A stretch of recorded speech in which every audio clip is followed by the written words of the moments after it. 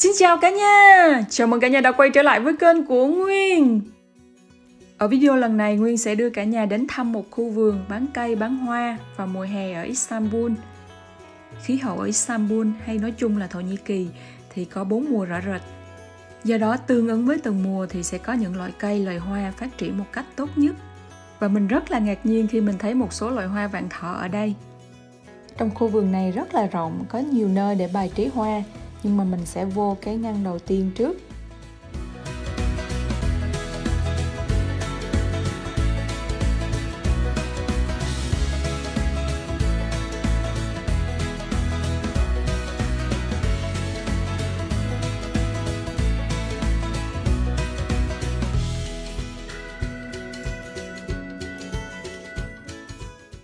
Những cái chậu hoa treo này nè, mình thấy ở Đà Lạt, Việt Nam mình nó rất là nhiều nè.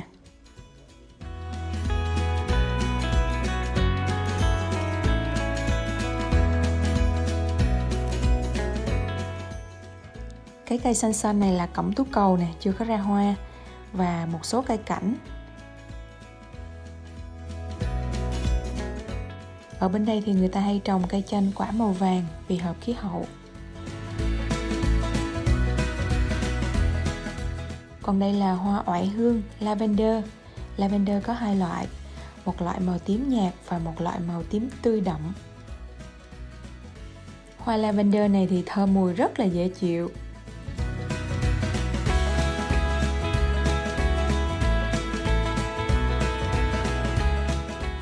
Còn hoa hồng này thì chắc ai cũng biết rồi, rất là nhiều màu sắc. Và ở Thổ Nhĩ Kỳ mình thấy là hoa hồng bắt đầu nở cuối mùa xuân cho tới rải rác hết mùa hè luôn đó.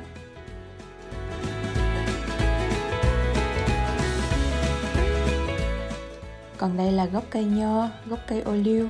Nếu mình thích trồng nho thì mình sẽ mua cái gốc cây này về trồng. Và mùa này thì hoa lựu cũng nở khắp nơi.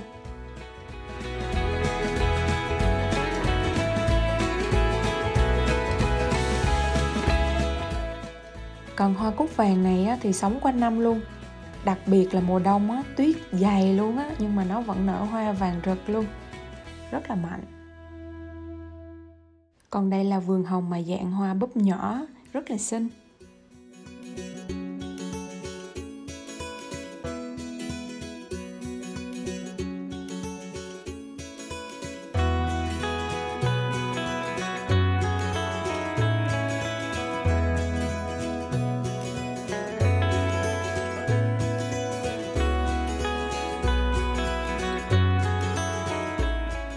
Vào cái vườn hồng này thơm ngát luôn cả nhà.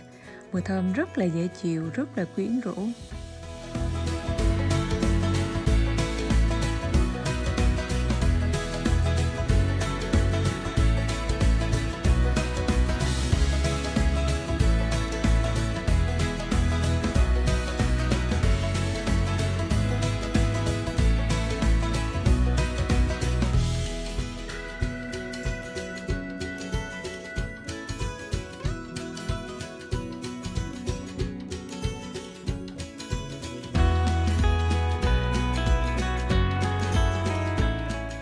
Đây là những cái chồi nho nhỏ. Còn hoa này thì mình chưa biết tên, nhưng mà mùa hè này á, nở rất là nhiều khắp nơi luôn.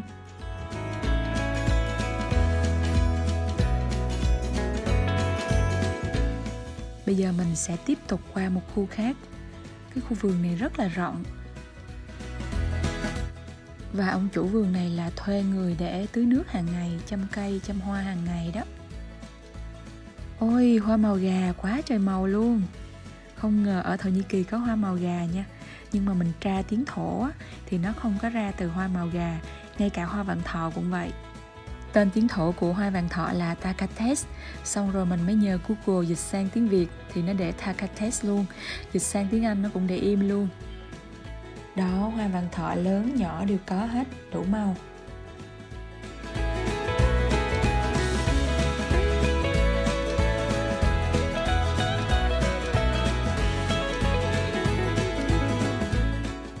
Và kèm theo là một số loài hoa khác, màu cũng khá là rực rỡ.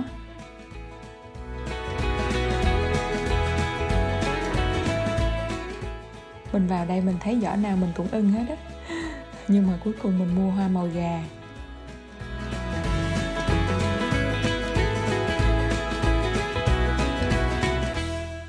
Đây là cái gốc cherry á, người ta để bán xong rồi nó lên trái luôn nè.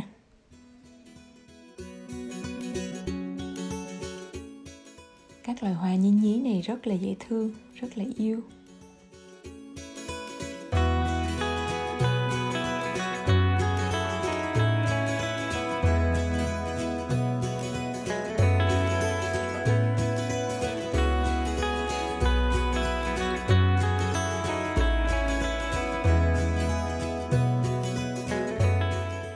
Nhìn hoa vàng thọ là mình nhớ tới Tết cổ truyền của Việt Nam mình ghê luôn á.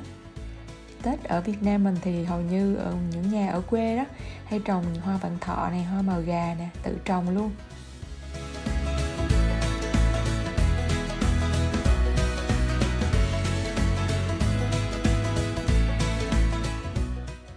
Đó, từng giỏ là những cái thảm nhỏ đủ màu sắc. Hoa này trông có vẻ mảnh mai nhưng mà mình thấy cái bạn kia dùng cái vòi xịt nước xịt thẳng vô luôn á, nhưng mà không có sao hết, nó không có bị te lá.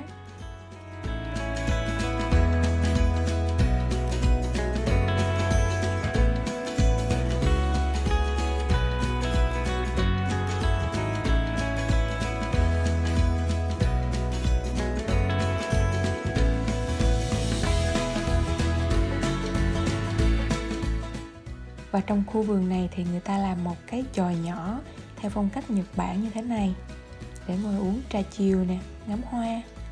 Nhìn rất là thư giãn ha.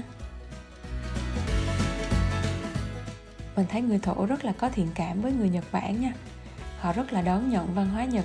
Ví dụ là trong một số công viên á, một số khu á, xây theo phong cách Nhật Bản.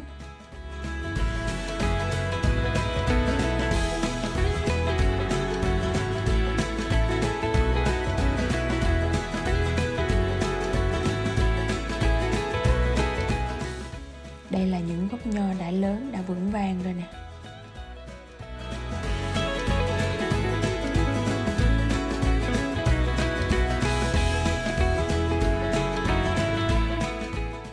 Mình là người mê hoa cho nên là mình mua hoa chứ không có mua cây. Mình mua một giỏ hoa màu gà nè, Lavender nè, hoa cúc vàng nè và hoa phong lữ nữa.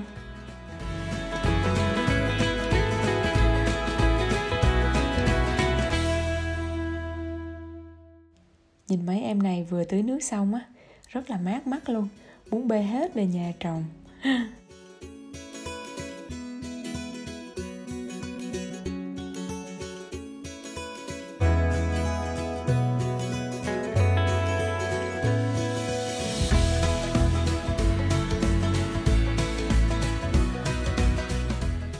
Mình thấy ở bên đây á, thì những cái loài hoa nhí nhí như thế này nè, người ta thường trồng ở phía cửa đi vào á, ở phía trước nhà, chỗ lối đi vào á, để trang trí. Ở Istanbul á, thì mô hình nhà vườn như thế này rất là nhiều cả nhà, nhiều nhà vườn lắm. Cho nên là nhà mình cũng có một vài địa chỉ để so sánh nhau chứ không phải là chỉ một địa chỉ không thôi. Hơn nữa là mỗi nhà vườn sẽ có mỗi thế mạnh riêng, có nhiều loại hoa khác nhau, do đó là mình đi mỗi chỗ mỗi ít. Chỗ nào có hoa đẹp ưng ý thì mình chọn. Và đôi khi là mình vào siêu thị hoặc là chợ, đi chợ trời á, cũng có hoa đẹp mình cũng mua luôn.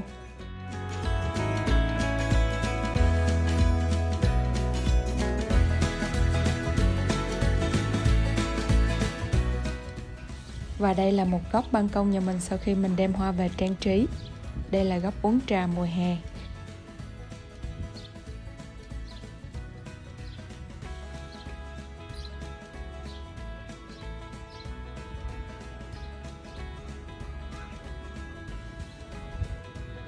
Đây là loài hoa mình thấy hơi lạ này cả nhà. Mình tra ra tiếng Việt là hoa Vân Anh. Mình mua ở chỗ khác đó, tại vì mình thấy nó xinh xinh.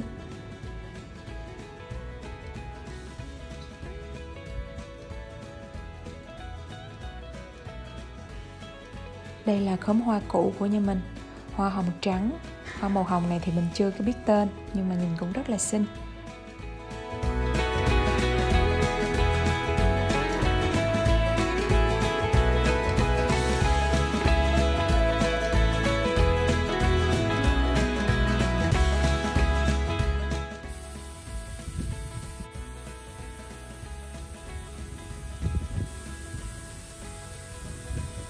Mùa hè thì sẽ hơi tốn tiền nước để tưới cây đó cả nhà. Như vậy là video kỳ này của Nguyên tới đây xin được tạm dừng.